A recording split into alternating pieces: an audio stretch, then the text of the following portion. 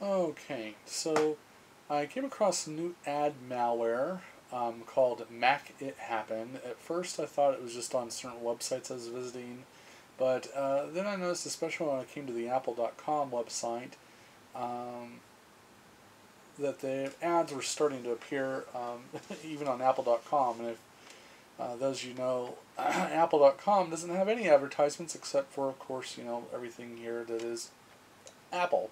At first, I thought that this little guy here was something Apple may have added for a quick moment, and then I realized, no, by MacITHappen. And essentially, it's just advertisement crap that somehow has gotten on this Mac. I'm not really sure how it installed itself without me allowing it to, but it snuck in nonetheless.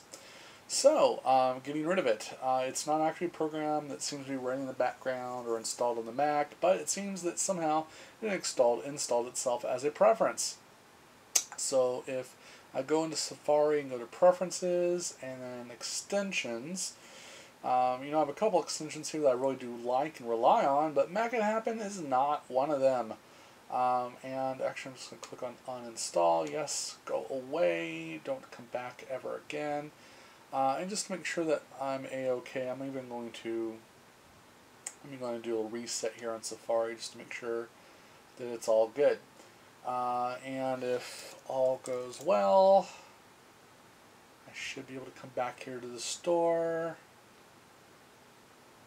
or click on Mac, and look at that, now it's finally gone. Thank goodness. So that's how you get rid of MacITHappen.